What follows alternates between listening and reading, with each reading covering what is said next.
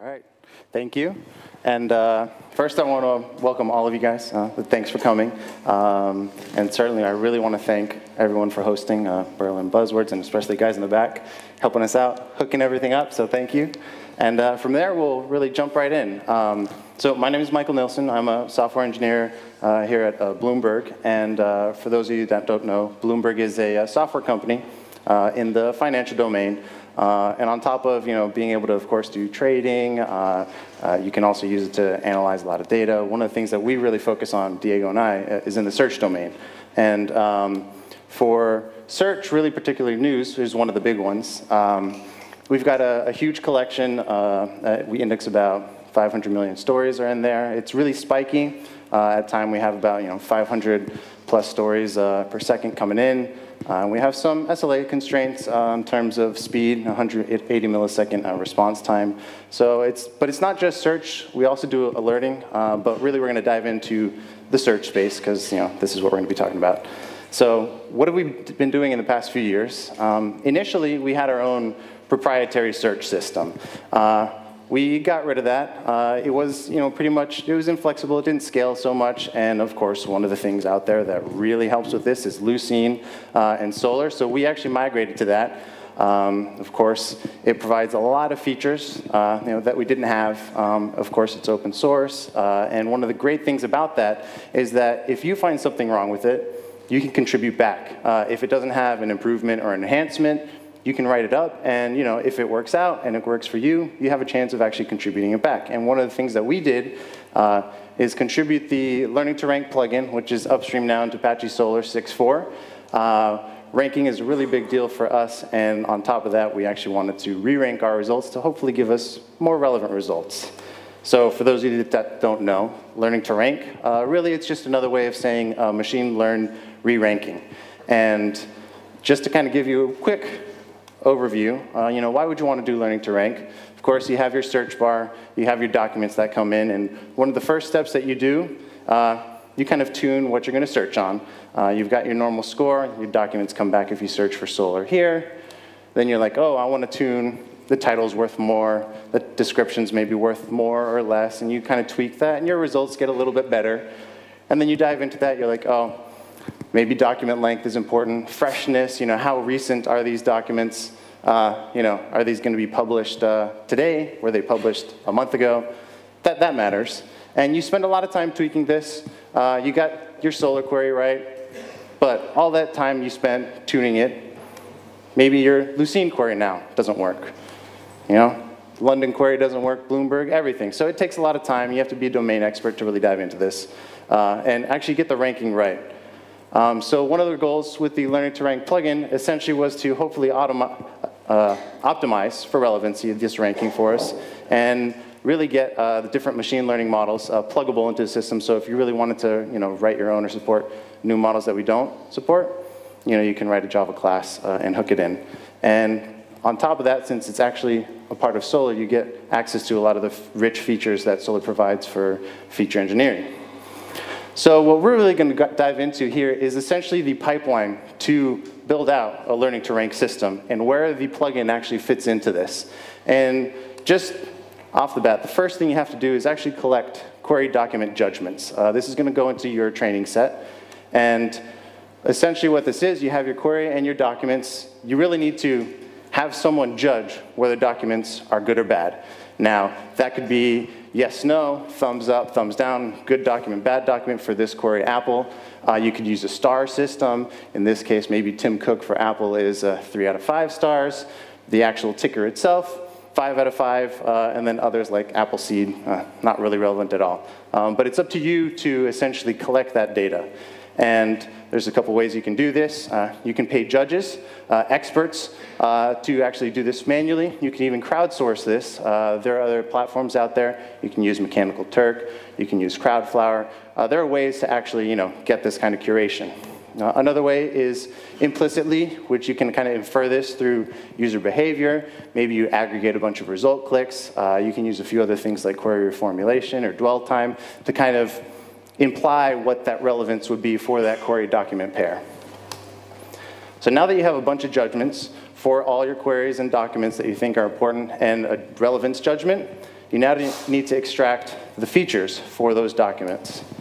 And for this same query, maybe a few of the features that you'd want to extract, in this case I have, does the query match the title? That's pretty important, so that's a feature that you would write. Freshness, how recent was this document published? Today, yesterday, that contributes to the score. A lot of the things that you would put into your Solr query, those are typically features that you'd want. In our case, since we're from Bloomberg, maybe we want our Bloomberg documents to be up there, so maybe I throw that in as a feature. And how popular are these documents? Really, this is where the bread and butter comes in. Feature engineering is really where a lot of the work goes in, that you have to really pretty much write a lot of code or configuration to essentially extract this information.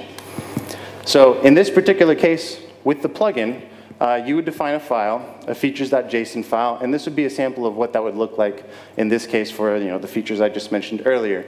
Did the query match the title? What's the freshness? Is it from Bloomberg or popularity? Now this JSON file, where you config the features, essentially it's a list of these features that has a name, so that way you can identify it when you're extracting the features. You specify essentially the class that it's going to reference, actually the code that's going to execute. And inside the params, one of the good things about this is you can use Solr queries to define your features. So in this case, for the match title, I'm using the field feature to search on the title, and then essentially whatever text is going to be passed in, I want to see if it matches that field, and the output's going to be the score of that, and I'll use that as a feature. For freshness, I'm actually using a function query, and this is the standard one that you can see on the Wikipedia page in Solr. Essentially, that's what has a descent of, depending on how recent the document is, you get a higher score. The older it is, the lower the score. So that's essentially the equation there. But you can use any function query and define it as your features, among many others there. So once you've actually defined this JSON file, you would deploy it to Solr using a curl command, hitting the feature store endpoint. So now your features are loaded up into Solr. And then to actually extract the features, you'd copy paste this one line, this transformer, into your Solr config, so then you have access to the transformer, which you then specify inside of the FL parameter, which is where you actually want to, which fields you want to return. In this case, we want to return a fake field, which is our features field. And the value is going to be the list of all the features and the feature values. It'll be the feature vector, which then you can extract, and then from there, combine it together into a training set for you to train your model. Now you have your judgments, your list of query documents and judgment relevance. Now you have the documents and the feature vectors. Next thing you need to do is combine them into a single file, which then you feed to a ranking model. Now, there are a couple different libraries you can use to train a model. You can train rank SVM using liblinear. You can train lambda-mart using ranklib. Now, for those of you that don't know, a model is just essentially, it's a function that you optimize. In this case, we want to optimize ranking over a relevancy metric, so that way hopefully we get better results on top. Now, these libraries that you use, they're going to output a file, which is the definition of your model. And what you're going to have to do is essentially deploy that model to Solr, so now you can use it online at query time to re-rank your results. Now, there is a model file, similar to how you would write your features file and deploy that to Solr. It'd be the same process for defining that model file. You essentially would just have to transform the output of whatever library you're using into this, where you specify the class of the model, a name so you can identify it, so you can use it. And then the param section is essentially, depending on which model class you're using, the definition of the model itself. In this case, since I trained my model using lambda-mart, lambda-mart is essentially a forest of trees, in a sense. And so this is an array of trees, and then it just branches out. But the details essentially is just really when you train your model, it's going to output a file, and you're going to convert that file into a format like this and deploy it to Solr. Now, one of the things that we have, though, is we're going to be doing a demonstration of all of these steps later on, and we have code that does all this for you, so you can kind of play around with that later on. So just like I said with features, you then deploy this file to Solr. So now you can actually re-rank your results. And this is going to be online, and this is also using the plugin, where you copy-paste this one line into your Solr config to get access to the Learning to Rank parser plugin. And now you can actually re-rank your results using the RQ query. So whatever query you're using normally, you have your queue with your edis max. That's essentially going to give you your it's going to give you your top 10 results that you see on the first page, but it's going to score, whatever thousands matched. You're going to use this to re-rank, let's say, the top 5, top 10, in this case, top 100 documents. Now, with the machine learned model, it's a bit more expensive, so you don't typically use your machine learned model to score all your documents in the collection. You only use it on the top 10, top N in this case, just because it's a little bit more expensive. So kind of diving into the actual request you make, RQ equals, you have the LTR. This essentially is the name of the parser they're going to use. This is standard Solr notation. In this case, LTR is just the name of the parser you're referencing, which is what we named it in the Solr config. Then the model name that you want to use, model equals, that's the name of the model that you deployed to Solr. So that's what I'm going to be using for re-ranking. In this case, I just called it my model name. And then re-rank docs is the number of documents you want to re-rank. This is the top K, in this case, 100 that I specified. And then EFI, this is a way for you to pass in external feature information. Not all features that you're going to use for training your model are going to exist inside of Solr. You might have a third-party system that helps you identify maybe query intent, and maybe that's important. The query that comes in, did it match the title? That also kind of comes from your client. That's something you want to pass in. So this is a way for you to pass in essentially any list of key value pairs that you've defined in your feature set that it's going to use in reference. So now that you're re-ranking your results, of course, the most important part really is, are you doing better? You need to evaluate your results. I'm not going to dive into really all the different kinds of metrics there are. This is just a very, very small subset. Many of you, I'm sure, already know. Precision, out of all the results that came back, how many are good? That's one way to figure out if things are good or bad. Recall, out of all the good documents in your whole collection, how many did you return? That's another thing you can use to gauge how good things are. F-score, it's the harmonic mean between the two, and you can kind of tune if you want to favor precision or recall. NDCG, normalized discounted cumulative gain. This essentially takes in the order of the results into your ranking. So that kind of also favors things that if you push it to the top, that's good. If they don't make it all the way to the top, that's not so good. But this is not, everything. There are a lot of papers out there that really dive into different metrics. You can use MRR, mean average precision, ERR. There's a lot of them. A lot of these, there's papers out there. A lot of these are on Wikipedia. You can kind of implement yourself. There are libraries out there that kind of implement this for you. But really, this is essentially what you want to use to measure how good your system is before ranking, after re-ranking, to really kind of gauge how things are. So from there, it's time for a demo. I'm going to hand it over to Diego for us, and he's actually going to step through everything that I kind of followed, except with a real code and real demonstration. So good luck. Thank you, Mike. Hi.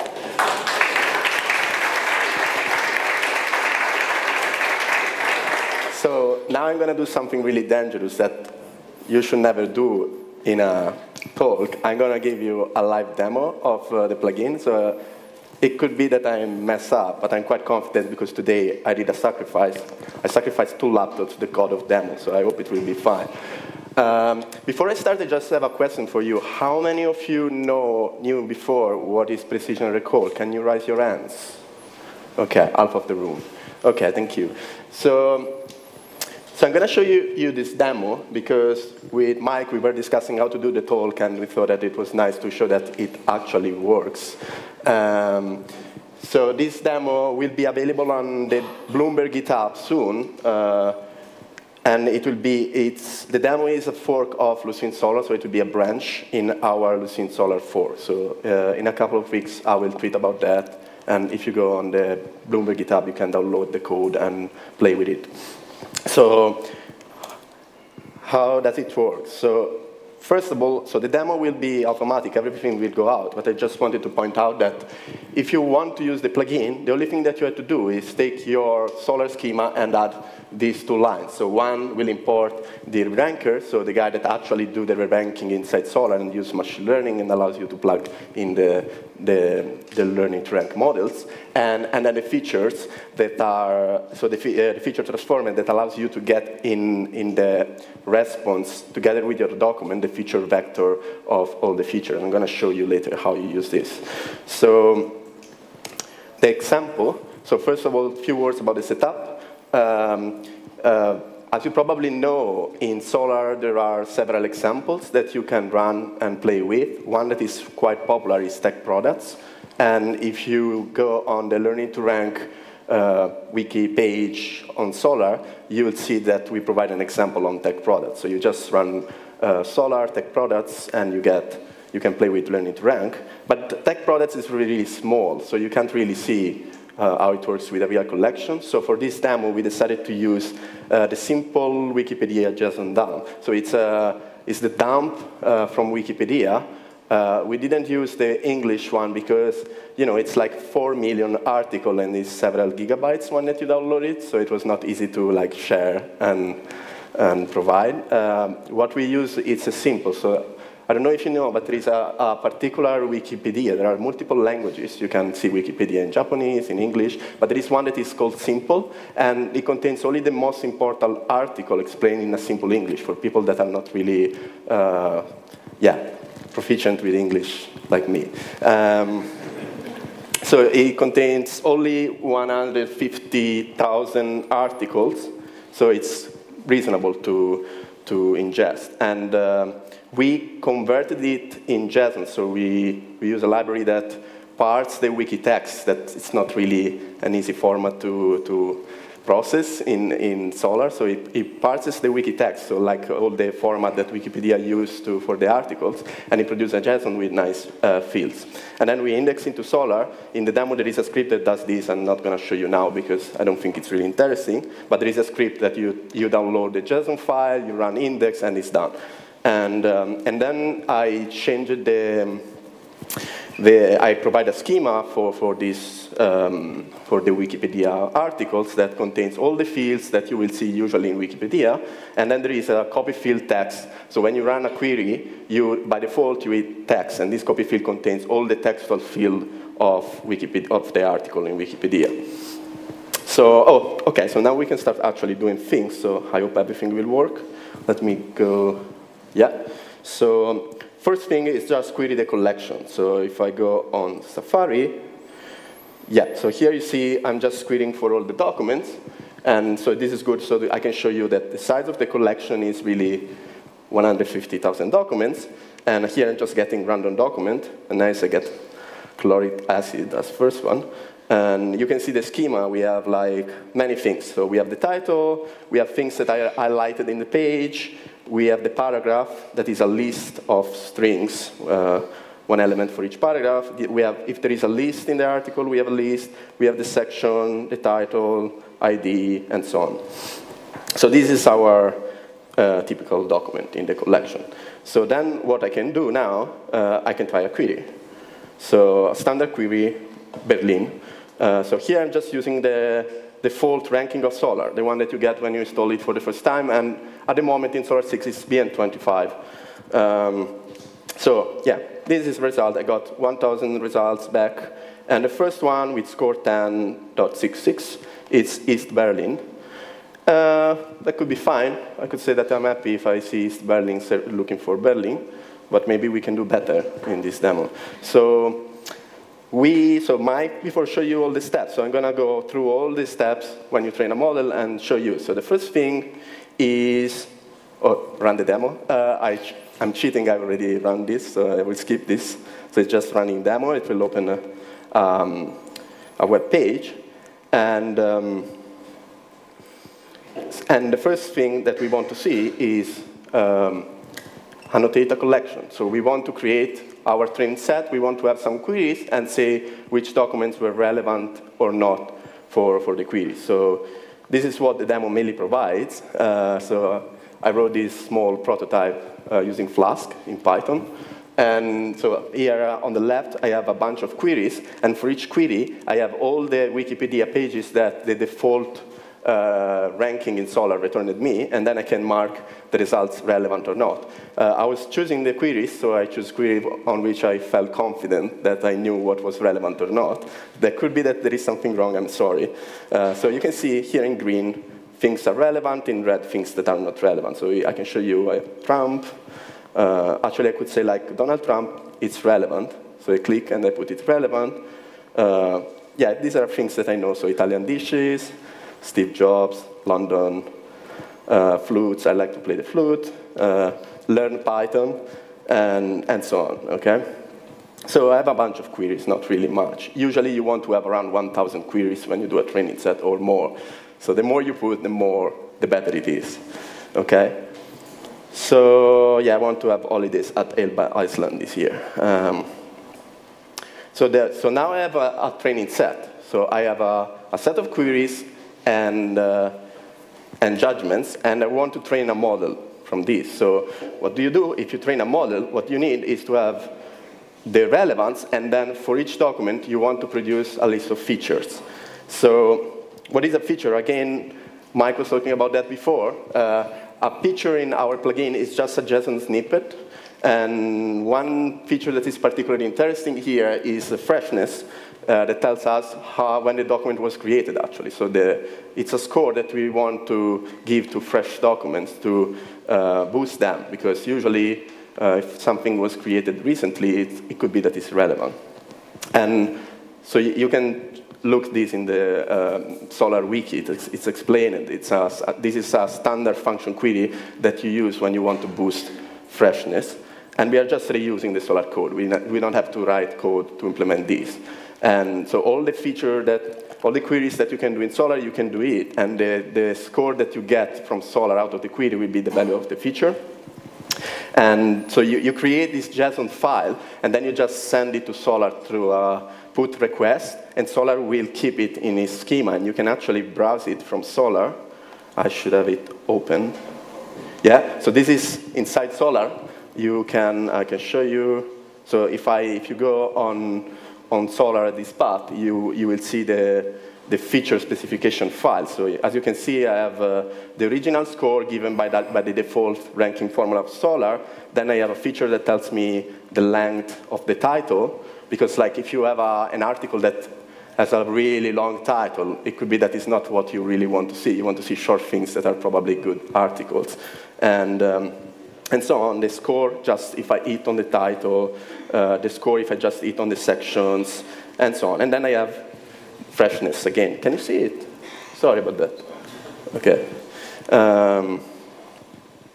Okay, so another thing that is interesting is that some feature like this will tell you the score of the query if I match the query only on the lists field in the article. And you can see, I don't know in advance what will be the query. So in order to plug the query at runtime, we use this special syntax with the $. So this means that at runtime in the query, you will pass a special field called if fi, and we'll put the query, and then the query will be replaced there at runtime, and you will get a good value. So let's see this in action. So if I want to retrieve now the feature for my query Berlin, I will just ask for this special field. So feature, sorry. Thank you. Yeah. Please tell me if you can see. So I'm just asking for a particular field, features, and of course I'm passing the query, Berlin. So as you can see, I will get the normal fields, the title, the score of Solr, and then I get a string that contains all the feature. So I get the original score, blah, blah, blah, all in one string. So I can use this to query Solr and create a training file to train my model. So let me show you an example of training file now. Okay, this is a raw training file. So this format is quite used in academia. So it's quite sad to see, but it's just contained. So we have the relevance. Then we have a query ID that represents the actual query for a particular query in the training set. And then we have just a list of feature ID and the value of the feature. Okay? So you give this to your learning to rank method. There are many. And the learning to rank method will try to learn a model that try to respect the value of the feature, try to predict the relevance on the left based on the values on the right. Okay? There are many ways to do that. There are still people inventing new ways to do that. And I'm going to show you some of these methods. Before we dive into training models and deploy them, let me just show you something in the demo page. So you see, here I have my relevance thing. And on the right, I have metrics implemented. So that was what Mike was talking about before. So I have just one method here for now. So it's the default ranking. And I have precision, recall, and fmeasure. And so you see there is an at after the precision, and I have them twice. So precision at 1, and then I have precision at 10, recall at 10, and fmeasure at 10. And the idea here is that when you, the idea behind at 1 is that instead of just computing the precision, considering all the responses that you get for your query, you just cut the response to the first result, if it's 1, and you compute the precision as if your method was returning only the highest scored result. Okay? And this is a use case that is really important when you are implementing I'm feeling lucky, basically, because what you want is the user to type the query, and then you redirect straight to the article. And as you can imagine, if you are implementing the search function of Wikipedia, you really want this. You don't want people to go through the result page and then click on what they want. You want to send them straight to the article that they are looking for. While precision at 10, recall at 10, and fmeasure at 10 is the Google page, basically. You want to optimize the results page. So you usually have 10 results that the user see. So you really want the top 10 results to be good. You don't care about what the user will see on the second page because probably it's not going to happen. He will leave the search page or he will be happy. So as you can see, precision at 1, I'm not going to dive into the other measures, but precision at 1 means basically that only 40% of the results for the query contain something relevant on the first position. So it means that I'm just counting here. So this is good, 1. This is bad, 1 bad. And then I'm doing the ratio. And this is just like, it means that only 40% are good and 60% contain a non-relevant result on the first position. So let's say that we want to do better here. So the first thing that we want to do is train a linear model. OK, I'm fine. Train a linear model, it means that it's the most easy thing. So I want something that will take the values of a feature, we combine them as at the beginning, like multiplying them for some magic number, and will return me a score where the higher is the score, the better it is. And so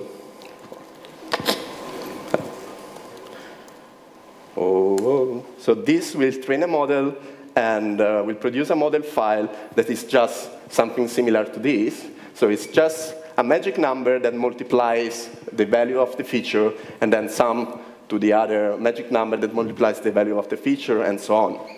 And this is a linear model. So this produces a linear model, put it in a nice JSON and send it to Solr. And then from now on, I can just call re-ranking, giving the name of the model. And Solr will use this model to rank documents.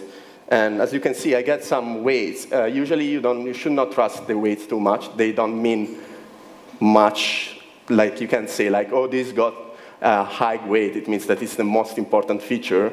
But here we can say something. There are two features that don't have a weight, so they have 0. Basically, we are ignoring these two features, wiki title score and links length. It means that the model thinks that they are not useful for predicting the score. And actually, it makes sense, because wiki title score contains underscore, so it probably never matched the query in my training set. And links length, I don't know how you can use links length as a feature. So now I loaded the model into Solr, and I go back here, I refresh. Oh, OK. And you can see there is a new model. If I click on it, yes, I get the new ranking using this model. And it doesn't look really good, yeah. So as you can see, wait, it doesn't look good, but the metrics tells this as well. So it's not just looking at the results, it's really numbers. We have numbers that confirm what we are seeing. So you see precision at 1 is worse, actually. And yeah, the other numbers doesn't look great, too. And the reason for this is that this is just a linear model. It doesn't have any knowledge of the ranking. It's just considering each document standalone and tries to predict the final score out of the feature. So we can do better. There are learning to rank algorithms that look at the whole list. That's why in the training set you put the query ID, and they try to push relevant results on the top. And one of these models is RankClip. And it's a model, it's not linear, so it's not like that you can do a combination of scores and you get it. It's something that is more complex and it's based on trees. So you browse through trees using the feature values, and at the end you get, at the end of the tree you get scores that you combine together. And this particular library, RankClip, allows you to train your model to optimize a particular metric. So in this case, I can tell RankClip to optimize, train a model optimizing precision at 1. Okay, so I hope it will go fine. So yeah, so it trained a model. It did several iterations to try to optimize over the training set the model, and in the end, it gave up. It said, I think I reached the optimum on this training model, and I got precision at 1, 89%. So if I now refresh here, it's in Solr, and you can see precision at 1 is now 89%. If I click here, I can watch the result, and you see now it looks better. So if I go through, you can see that actually many results are green on the top now. So it's pushed relevant stuff on the top. And if we look at the other metrics, we see that now we are really good on precision at 1. Recall, that means the number of relevant results on the top increased. But still, like at 10, we are not looking great. So like the full model is still doing better, and we are not improving here. So what we can do, we can try to improve NDCG. That is a measure that look really at the ranking. So if you are just looking at precision at 10, you're just computing the ratio between the relevant and the not relevant results. So if you have 5 relevant results from position 5 to position 10, your precision is 0.5, because half of your results are relevant on the top 10. But if they are on the top, which is better, the precision is still 0.5. So you don't really get the difference. And NDCG gives you different values. So if they are on the top, you will get NDCG 1. If they are on the bottom, you will get, I don't know how much, probably 0.3 or something like that. So we want to optimize the ranking, NDCG at 10. And now I got NDCG at 10, 0.92. So if I refresh here, I get like better. I get precision at 1, 1. It means that all the results on the top are always relevant. You can see. So always green. Not here. Whoa. I didn't press. Okay. So back. Green, green, green, green, green, green. I'm happy. So as you can see now, it's slightly better, but still F measure, precision is slightly better here. Recall, it's the same, and the F measure that is just the average of the two is still the same. So again, you can do better because there are a certain number of trees that these things use. So we can increase the number of trees, and the model will become more specific. So it's bigger now, though, so it will take some time to load. Yeah, so if I refresh now, yeah, so here I get now I get F measure 46, so improved precision at 10 by 6%, which is good. Sorry, 7%, and I'm happy. So in real life, if you see precision at 1, precision at 1 equals to 1, it means that you have a problem, because this is something that should never happen. It means that you are God and you predict everything. And in learning to rank, it means that you are overfitting the model. That's what I'm doing here, basically. Basically, it's learning for each query what to return. And this means that it's going to work really well on your training set. But then when real users start to ask different things, you'll probably return crazy things. So what you do in real life is that you don't have a small training set, but you have different query set, and you train on one, and then you evaluate on a different one with different queries. So you're sure that if you have a new query, you're still going good. And I have an example here. So I have the query ROM. Query ROM is not in the training set, so I didn't train on this query.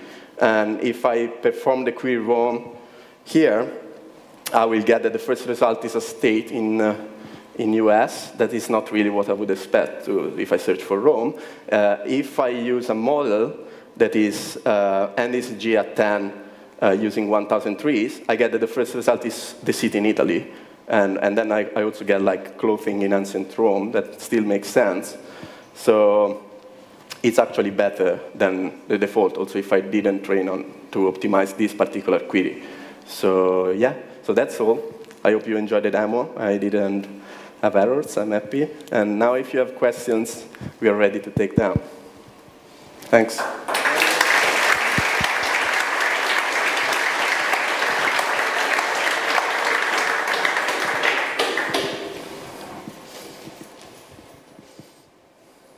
Hey, thank you. Can you just talk a little bit about roadmap for learning to rank in terms of adding support for other models and new types of features and things like that? Yeah, thanks, Grant.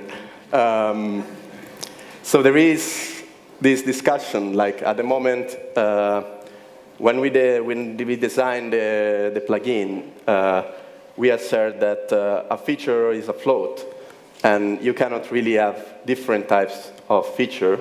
And the reason for that is that, like, also the file that you usually use to train do the same assertion. So a feature is always a float, and models that I usually use assert the same thing. So I'm not sure if there is the need to use different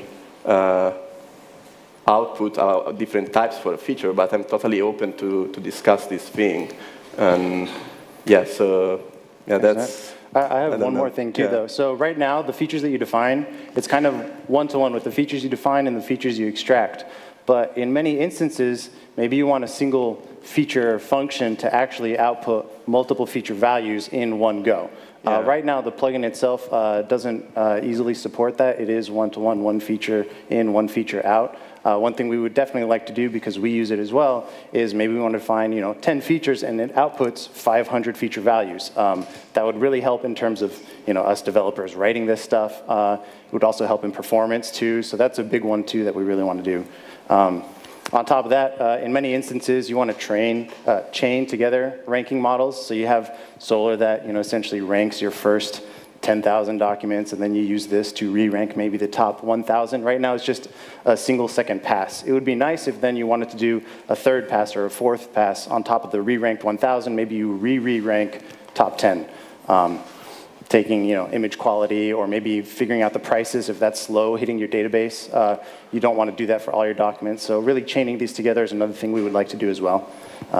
Yeah, those are two big things. Still a lot of work to do. Yeah, for sure. If you guys have ideas or have a use case, certainly please contribute back. That'd be great. Yeah. One last question. Okay.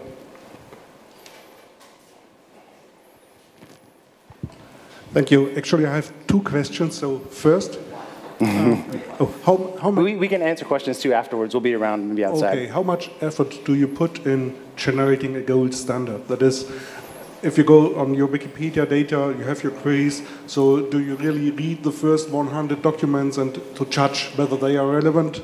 Do you look for other documents not in the first 100, which might just be very relevant but only match because they contain synonyms of your query? So how much effort do you spend for that? Really getting your training set, it's a big effort, right? The bigger your training set, the better your model will be. You use a combination of explicit data. Maybe you have your experts in-house that judge things, right? Maybe you also send stuff outside to the crowd. Maybe you have a bunch of popular documents. Maybe you send that out there too. It's essentially, you kind of really have to combine everything together to really get a good set of documents that are always on top, documents that are always at the tail end, something in the middle, so that way your model can really pick out the things that are really good about a document and things that are really, really bad and knows to push those down. So really it's